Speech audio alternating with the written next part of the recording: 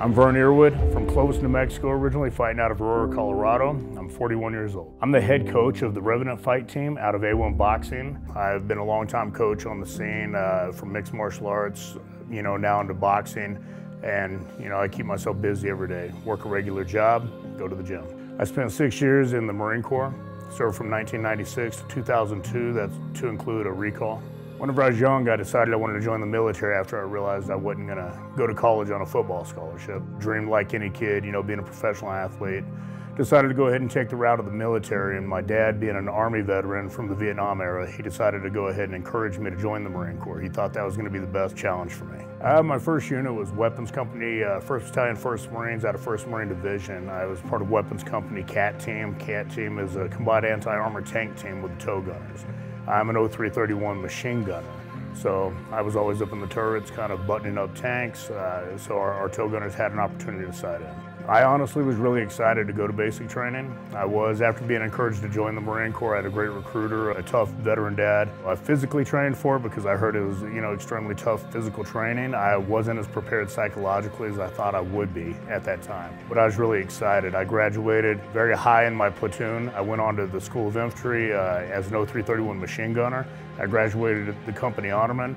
First couple months in the Fleet Marine Corps, I always had a target on my back, simply just because I went into the Fleet Marine Corps an E3, a Lance Corporal, and it takes many Marines, 3 to 4 years to do that. That's what they called a fast tracker.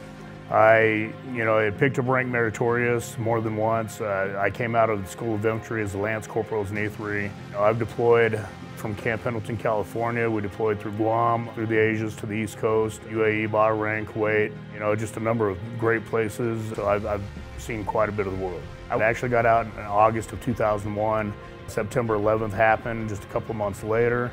From there, I'd received a presidential recall letter. By January, I was already processing back in and making the transition back from civilian to Marine, and back in the Marine Corps by February. From there, I was an operational Marine again. I was a part of the original recalls that made up Operation Enduring Freedom. From there, I was just happy to be a Marine, happy to be back in uniform and serving my country again. From day one of boot camp, I was screaming I was gonna be a lifer, I was gonna be a sergeant major. Those cards didn't play out for me. Whenever I got out after my recall and went back to the civilian life, I knew that I had to find some direction. I needed to, get my life together. I was married, I had a young son, and I needed to do what I needed to do to build a foundation as a family man.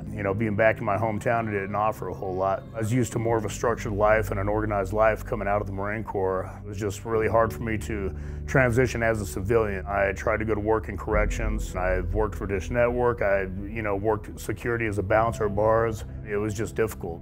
At the end of 2002, I really had nothing going on. I was a bored Marine. I had a buddy tell me one day, hey man, I can get you in a full contact fight. I just figured, why not? I grew up boxing, Golden Glove boxing, had kickboxed and a little bit of Thai boxing in the Marine Corps. Definitely a lot of submission grappling. Transitioning from a Marine to a civilian and then competing, it was on a whole different level. I felt from my younger experience to now being a Marine Corps vet, competing in here against civilians and against other athletes. Fought 2 years as an amateur, 9 years as a professional fighter in the cage, and just never really looked back. I enjoyed what I did because that's how I found balance. I've been out of the Marine Corps now for 17 years, and in those 17 years, it's always been difficult finding balance. It's always been difficult with bouts of PTSD and depression, bouts of alcoholism, but the one true that always brought me back was being competitive again, getting back in the gym and deciding to get into a fight.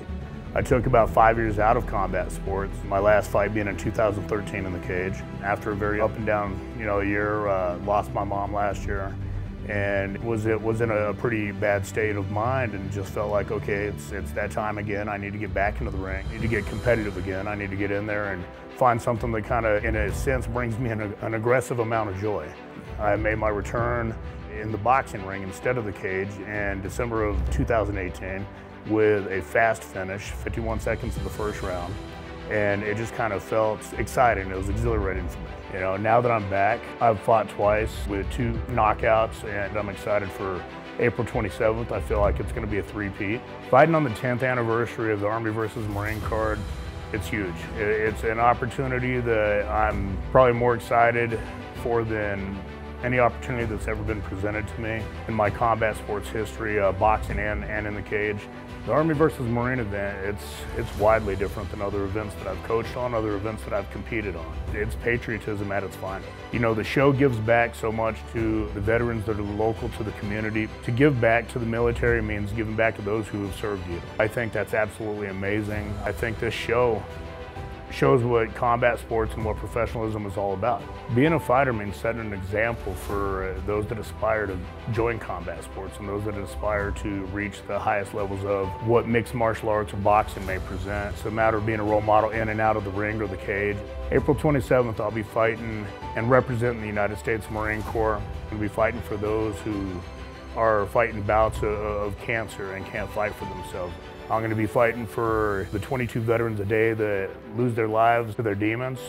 Being a United States Marine means everything to me. We are not a membership, we're not a club, we're not anything else where you can just become part of it. You have to earn it. You have to earn it every day. I wouldn't be the man that I am now sitting here today if it wouldn't have been for my upbringing and for the Marine Corps.